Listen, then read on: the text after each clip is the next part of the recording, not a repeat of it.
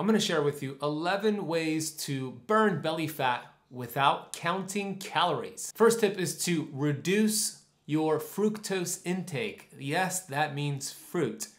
When I interviewed Dr. Richard Johnson, author of Nature Wants Us to Be Fat, his research shows that animals in the wild actually eat a whole bunch of fruit right before hibernation.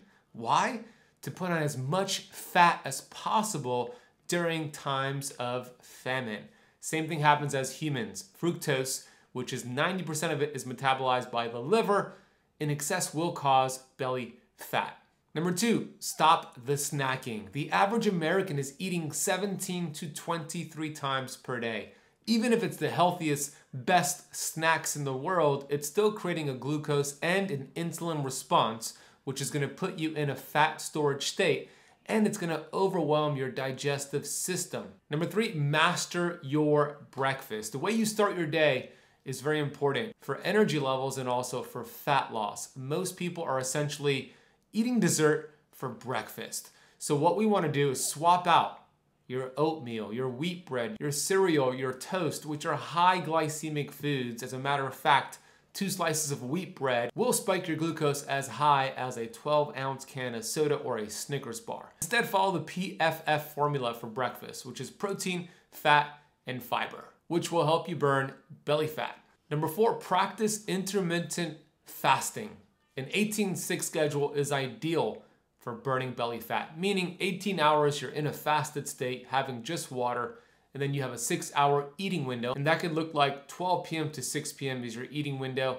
Outside of that is your fasting window. Number 5 is to lift weights. The more lean muscle mass you could put on your body, think of them as sponges for excess glucose. Muscle is a longevity organ. It'll help increase your basal metabolic rate, which helps your body burn more calories without having to track those calories. Number 6, get at least 2 hours of deep sleep every single night. That is called stage 4 sleep, where most of your fat burning hormones are activated. So if you're not tracking your sleep, use a sleep tracker and aim to get at least 2 hours of deep sleep every single night. Number 7, go for a walk after your biggest meal.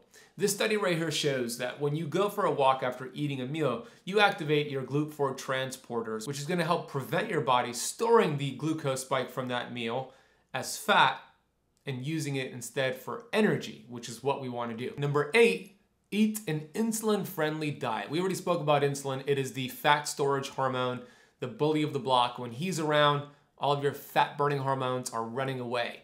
When we think about the 3 macronutrients, carbohydrates, protein, and fat, it is carbohydrates that spike glucose and insulin the most. Protein and fat don't come close to carbohydrates. Therefore, you want to eat mostly protein and fat with your meals and minimize your carbohydrate intake. Number 9, since you're increasing your fat, it's important not to increase the consumption of vegetable industrial seed oils. This study showed that industrial seed oils slow down the weight loss progression of the participants who are both in a calorie deficit. Those who had vegetable oils saw less weight loss. And that's because vegetable oils are highly inflammatory. I have a ton of videos about them.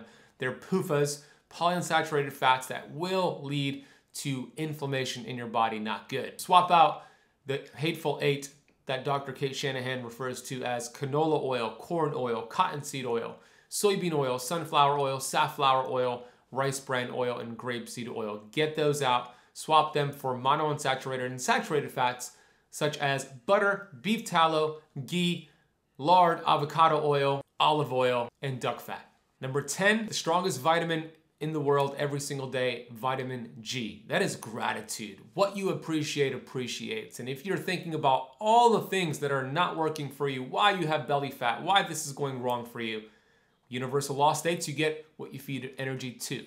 When you think about gratitude, think about your amazing human body, which is capable of healing and burning fat and feeling good, you get more of that. So make sure you are in a gratitude practice every single day and watch it change, not just your fat loss, but your health and your life in general. And the final tip here is to drink green tea in the morning on an empty stomach. Green tea uncouples the mitochondria And I'm not gonna get too deep into that, but that essentially means it lowers free radicals, inflammation in your body. And when you uncouple the mitochondria, it actually increases your metabolic rate, which burns more calories. This study showed that catechins found in green tea have been shown to target and burn belly fat. So have some green tea in the morning along with the other tips, and you're gonna be in a fat burning state in no time.